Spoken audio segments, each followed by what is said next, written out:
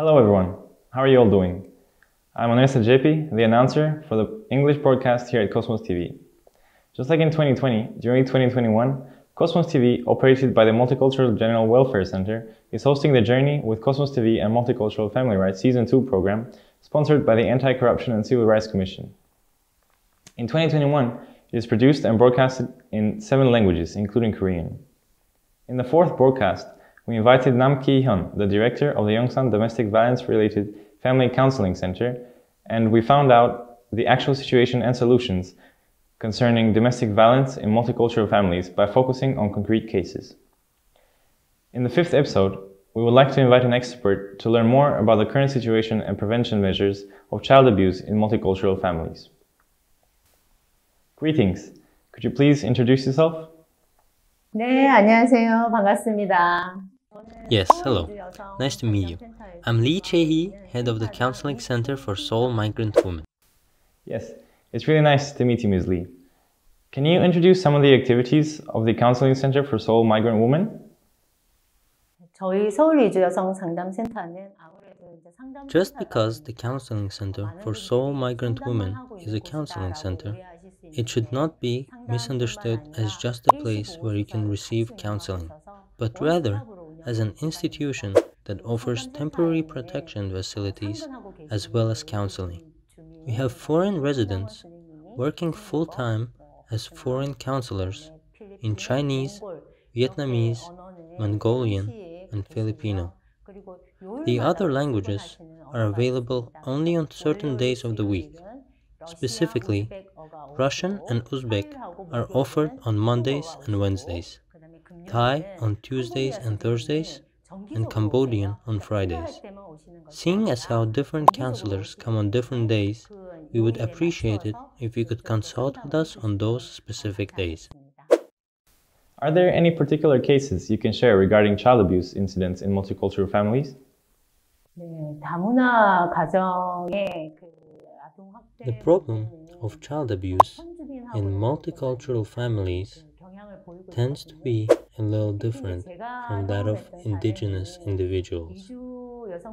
There was a case in particular where a migrant woman came to Korea with her kids, which were later on abused by their Korean stepfather.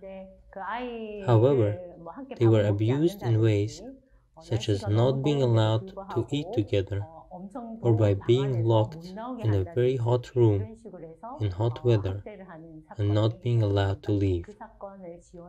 I remember this case very vividly.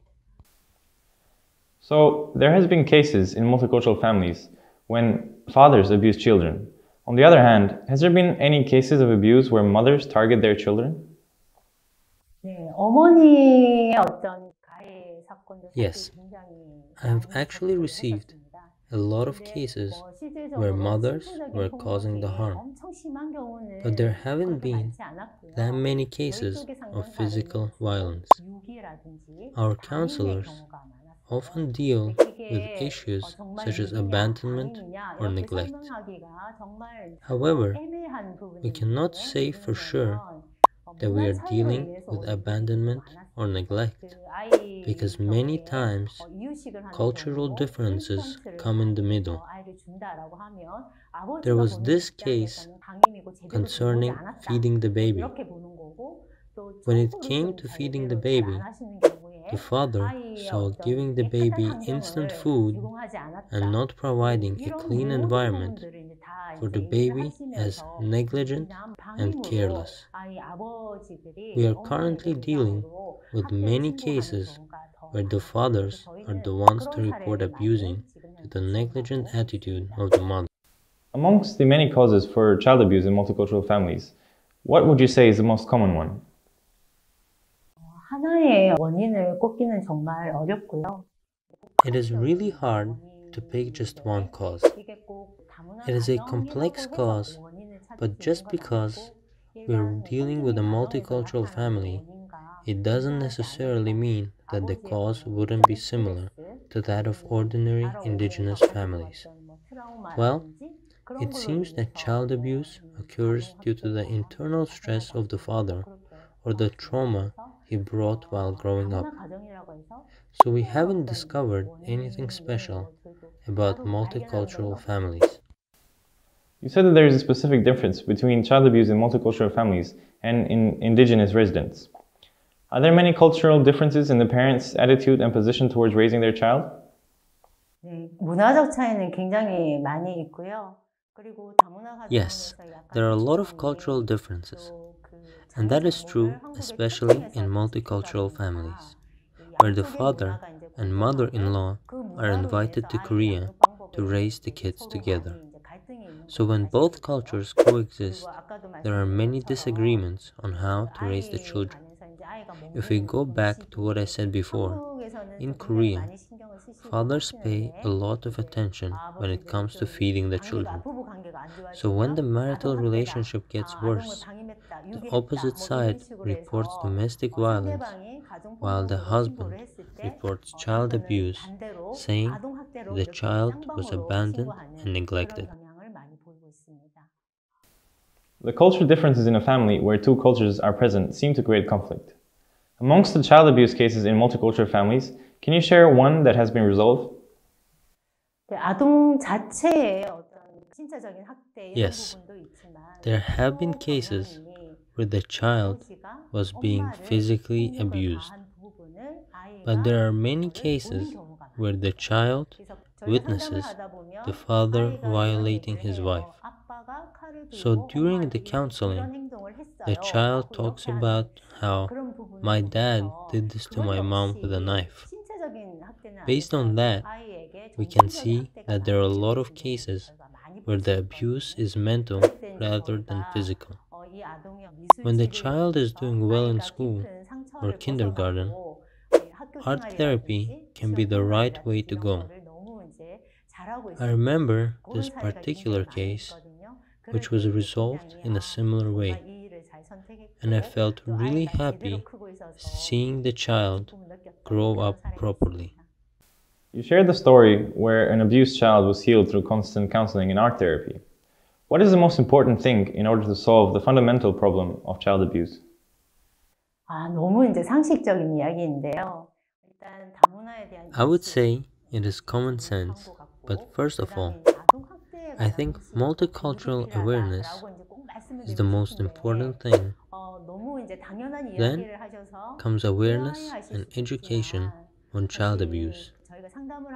This may come as a shock for you, because we have been talking really naturally. But in fact, I noticed this issue a lot during counseling. When I am listening to a client, I often say, "But that is child abuse." Then that person replies, "Oh, is that child abuse?" So they are not sure what child abuse exactly is. In theory, there is mental and physical. Just based on that, it is hard for them to know exactly what child abuse is. So I feel that a clear education or awareness on what child abuse exactly is very necessary. Yes, so you said that it is important to improve the awareness and education on child abuse. Can you share with us any specific examples? 네, 상황이 너무 많다 보니까 하나로 이제 정의하기는 어려운데 There are many cases, so it's hard to mention them all. But for example, when a father touches the child's backside while passing by, and these minor behaviors can be defined as sexual harassment in some ways. And when I say that is child abuse, they say, "What kind of child abuse is that? Don't report that." I've seen a lot of these reactions.